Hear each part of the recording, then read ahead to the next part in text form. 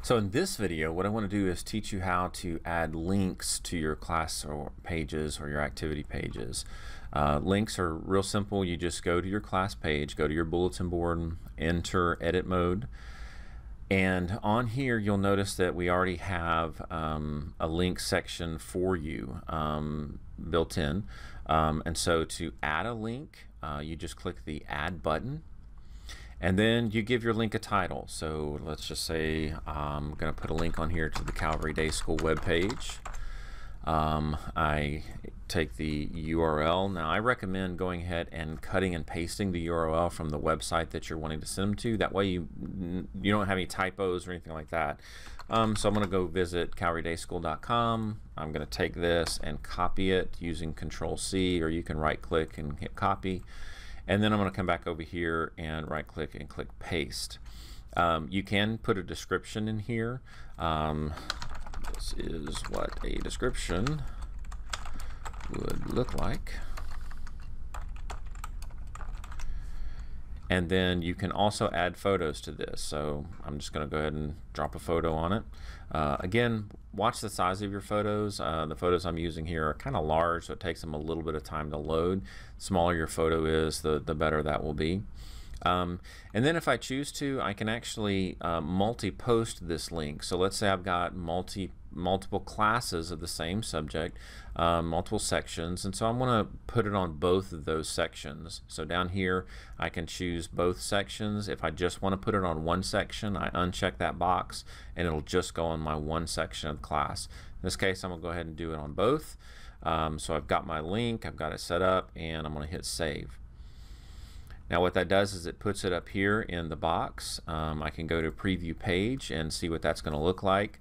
So you'll notice that my photo didn't load here. So all I'm seeing is my link and my description. So I kind of get a feel for what that looks like. I can click on the link. It takes me to the website, so I know my link's working. And you always want to test your links to make sure that they're working once you've got them in there. But why isn't my photo showing? So let me go back here and we can take a look at the reason for that. So on the links box, you've got a little gear here. That gear gives you the ability to set a header. So you can change it. By default, it just says links. You could change it to, let's say, class links or something like that. You can now here's where our image comes in. So right now I've got it set to display just as a title. So if I wanted to display as more than just the title with the image or title with the image, I have to choose that option. So in this case, I'll choose title and image. I'll hit save, and then I'll go back and preview that. Now my image is showing. The size of the image, like I said, does kind of matter. If it's a smaller image, it's going to appear smaller, so you're going to kind of have to play with your image sizes if you want to use image as part of your links. But again, I click on the image and it takes me to the website, so I know we're all good there. Now, a couple other things that you can do within your links, as far as like organization of links, you can set links to expire. So down here you see how there is an expire field.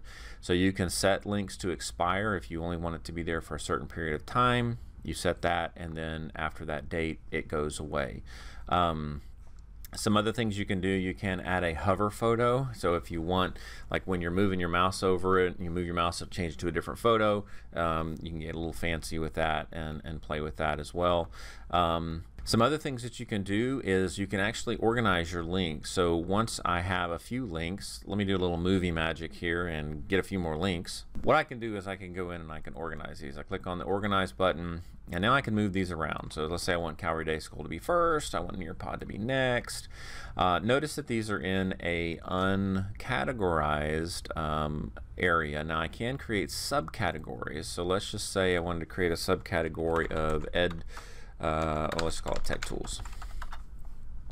Now I can move, let's say, Nearpod down here and put it under Tech Tools.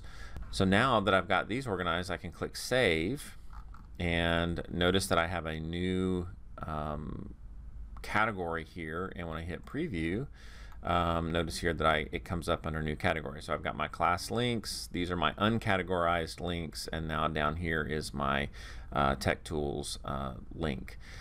So you can play around with the links. You can do a little organization. And that's it. That's all there is to it.